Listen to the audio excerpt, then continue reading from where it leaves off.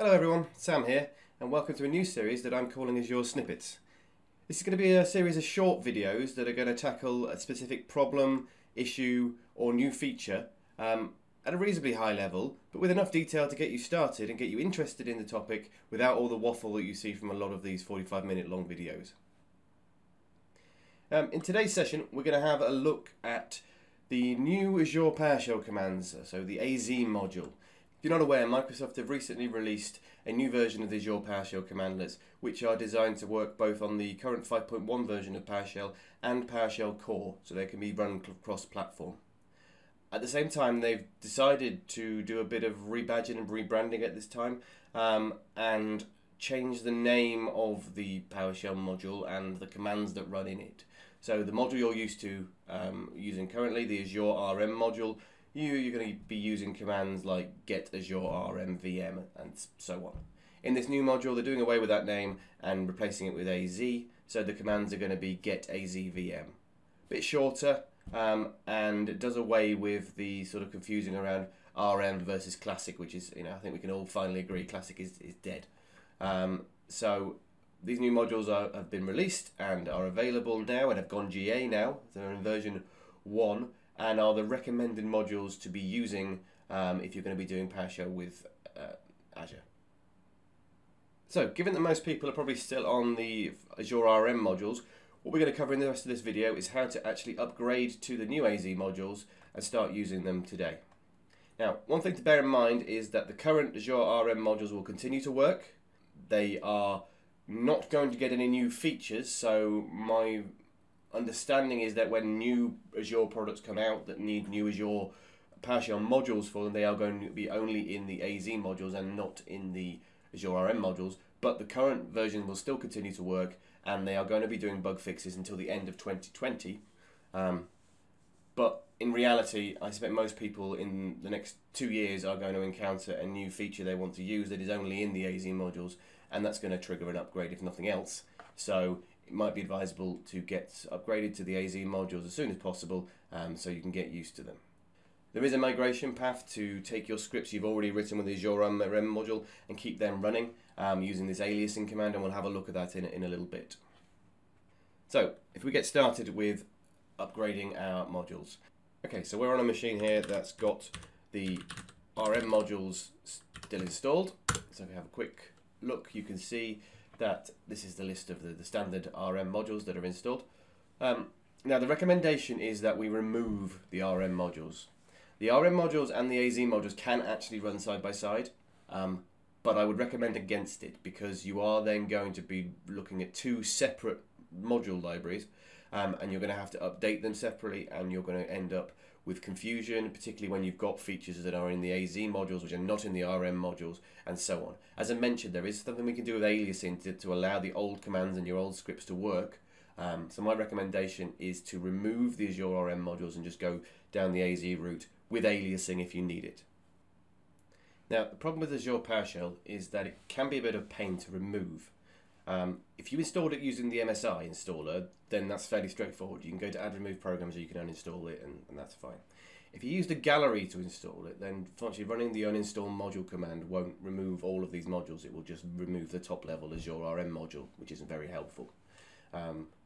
So, acknowledging this, Microsoft have provided a script that we can use to actually install this, or uninstall this, sorry. So I'll put this link in the show notes, but if you scroll down, there is a script which we can copy and we can paste it into PowerShell. Okay, so now we have that function in there. We're going to need to run it.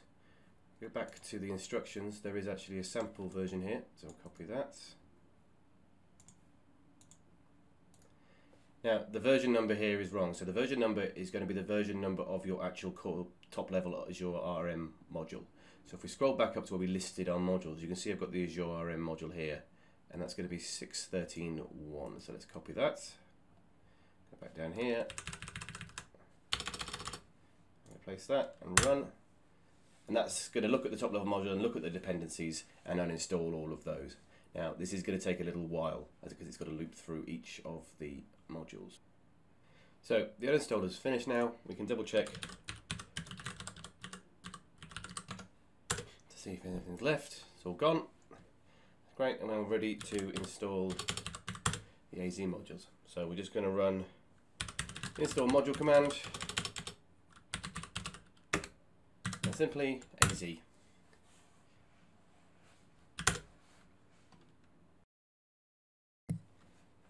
Okay, so now that's finished. Do the same thing and check for install modules. See, now we've got our AZ collection rather than the ARM one. So let's go ahead and use them. So the commands you're going to run are nearly always the same command you ran with the RM templates, but you're just shortening the name to AZ. So for example, we're going to use login AZ account, and that'll log us into the command list. Now you'll notice a difference here. The login for the AZ account is using the device login, the similar way to you see with the CLI. As far as I'm aware, there are plans to add the pop-up login to do it the old-fashioned way, but for now you need to use the device login. So we'll go ahead and copy that over here.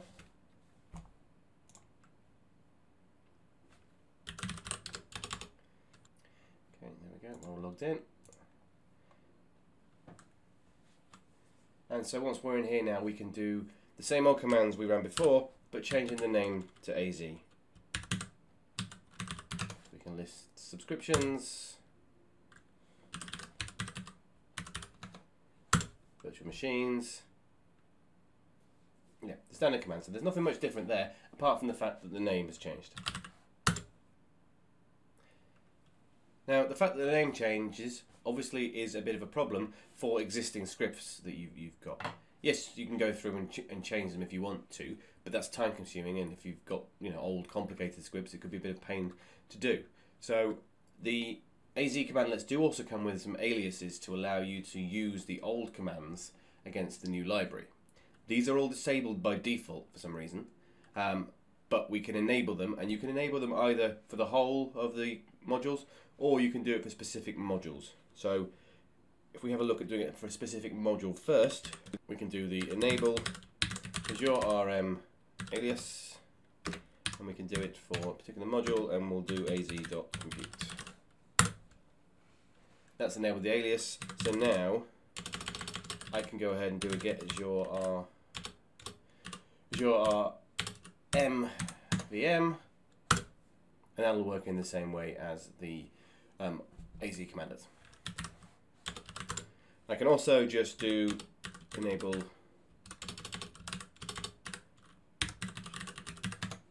without any parameters, and that will turn on the alias. This is for all of the modules. Similarly, I can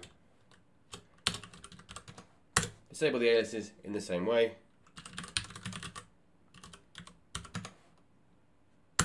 That's no longer going to work. So that's really all there is to setting up the new AZ commandlets. As I said, I'd recommend you move to them when you can, because they are going to be the ones supported going forward. You're not going to get any updates or new features on the existing ones other than bug fixes. So as soon as there's a new feature that comes out you want to use, you're going to have to move to them anyway. Hopefully, if you enable aliases, it's less of a pain. With your old scripts, you should still be able to run them. But yeah, eventually I think everyone's going to have to migrate anyway. So ideally, you can get started as early as possible. Hopefully that was a useful video, and I look forward to seeing you again on the next Azure Snippets.